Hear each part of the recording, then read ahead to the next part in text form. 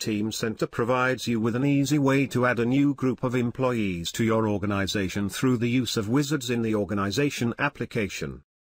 For example, the ABC company has hired a product validation manager for a new group called Product Validation, which is being established to ensure product quality.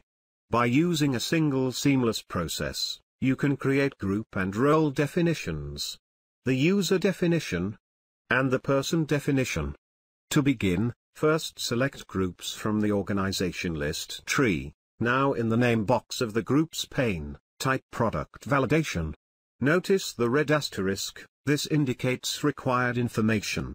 In the description box, type this is the new Product Validation group.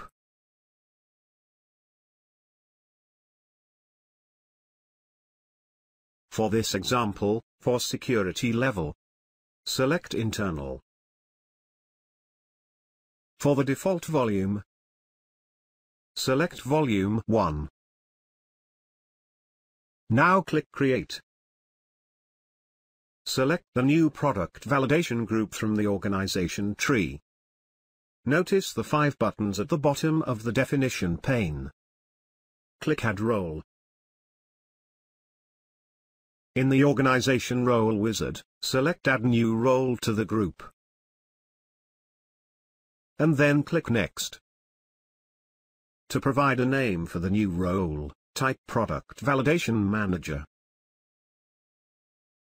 Although the description box is optional, for future reference, type this is a new role for the new Product Validation group. To create the new role, click Finish. To add the new user to the role, select Add a User to Product Validation, Product Validation Manager. Then click Next. Select Add New User to the group, role. Then click Next. In the Person Name box, type a name for the user. In the User ID box, type an ID for the user. In the OS Name box, type the operating system name of the user. And finally, in the Password box, type the password for the user. Click Finish. You have now created the group, the role, and the user. Click Close.